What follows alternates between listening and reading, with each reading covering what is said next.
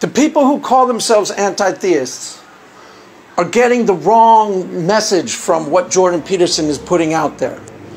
They are perceiving him as a threat. They need not do that. They need not do that. He is not actually a threat. What he is doing, which you are perceiving as a threat, inaccurately I might say, is he is giving a passionate defense of religion. A passionate defense of religion that is actually potentially successful. That's the threat aspect. You recognize its ability to succeed. Unlike, Ray Comfort style defense of religion. This one actually has legs and staying power in a modern industrial society. That's what makes him potentially a threat. But here is why he is not actually a threat.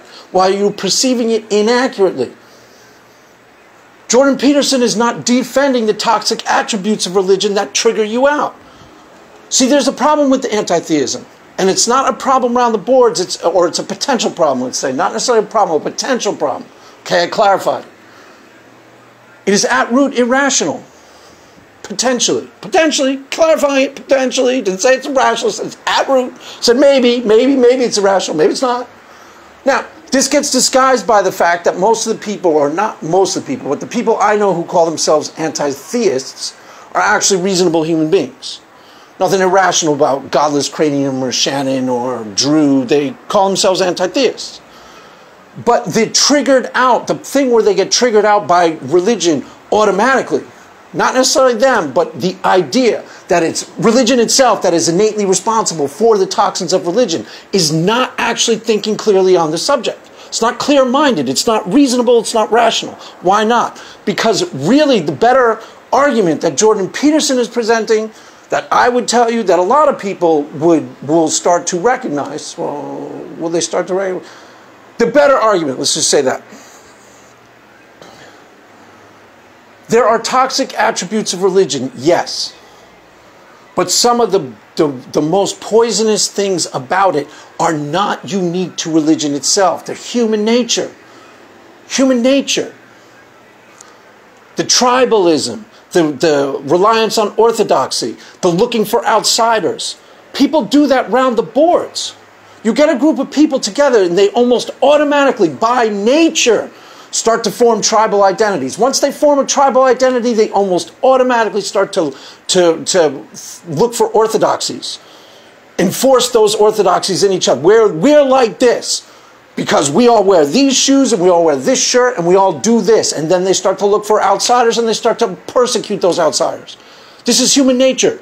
Has almost nothing to do with religion itself. Yeah, religion may exacerbate it or religion might exploit it successfully, but it is a tendency of human nature. I've seen people do this with sports teams. I've seen people do this with the town you grew up in. The town I grew up in, we would do this. You go to the other town, Dobbs Ferry. I grew up in Hastings. You go to Dobbs Ferry, you're going to fight. Why? Because we're from Hastings and they're from Dobbs Ferry. Tribal identity. Who cares what town you're from? Well, we do. Let's fight those guys. Why? They're from Dobbs Ferry. I remember we'd go to the bleachers. The guy was sitting in the bleachers like, what are you doing tonight? Rumble. Oh, he's going to fight us. Why? He's from Dobbs Ferry. Obviously, they're from this town. We're from this town. Let's fight.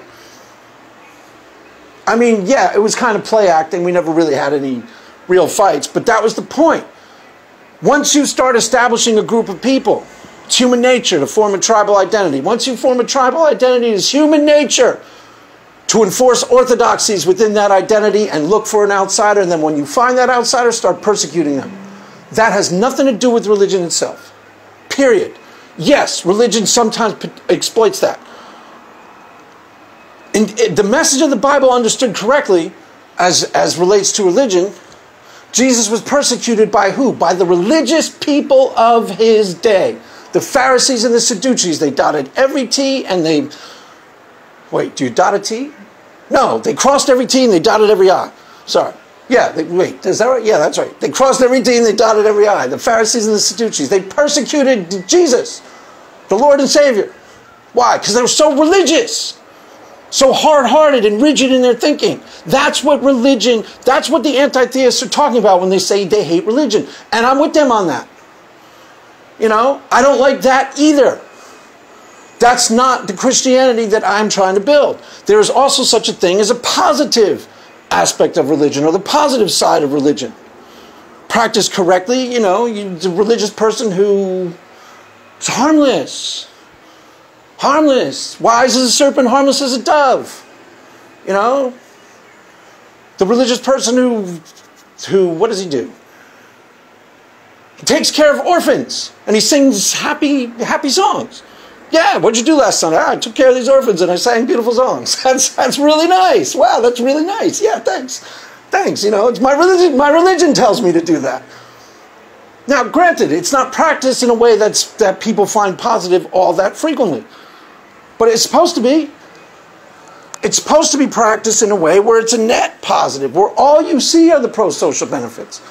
Where all you see are the Christians who are building orphanages and taking care of the sick and serving soup in soup kitchens. If you have a genuine religious conversion, you should be more inclined to do things like that. Happened to my brother-in-law.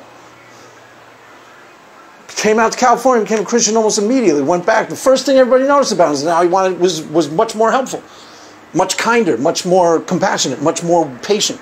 That's what should happen. Now, I'm not saying that's what does happen. I'm saying that's what should happen.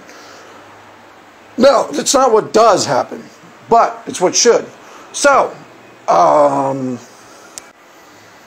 to sum up this particular video, what is Jordan Peterson doing? He is arguing for the pro-social benefits of religion. He is arguing for the pro-social benefits of religion in a way that is potentially successful. This need not be a threat. This need not be a threat if you're an anti-theist. He's not telling you that rigid dogma is good. He's not telling you that persecuting homosexuals is good. He's not telling you that. He's not arguing for the toxic aspects of religion. He's arguing for the potentially beneficial and good attributes of religion. You know, so that's all on that for now. Amen.